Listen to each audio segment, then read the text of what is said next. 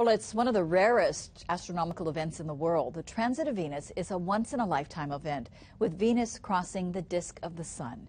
KITV4 Shane Enright is live at the Bishop Museum, where a viewing party is being held. Shane, bringing us a closer look. Paula, we were always told not to look directly at the sun, but today, with the correct eye protection, it was the perfect day for a lifetime opportunity. With one eye tightly shut, the other peering into a lens, Francesca Aguda experienced astronomical history. The ever-resident stared closely at a tiny black dot on the sun's surface. It was really cool. It was a big orange sun, and then maybe right about here there was Venus slowly coming into the transit of the sun. At 12:09 this afternoon, the transit of Venus began, crossing east to west between the sun and the earth. A cosmic event so rare it hasn't been viewed in Hawaii since 1874.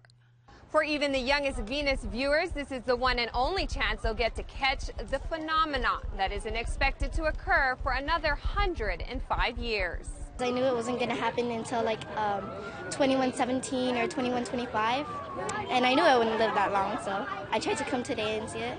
Volunteers from the Hawaii Astronomical Society lent their telescopes to the Bishop Museum for the curious to check out the cosmic encounter. I'm very, very excited. I've been in astronomy for a long time, and this is the very first time I have ever seen the transit of Venus. In Waikiki, visitors look to the sky to track the planet's progress.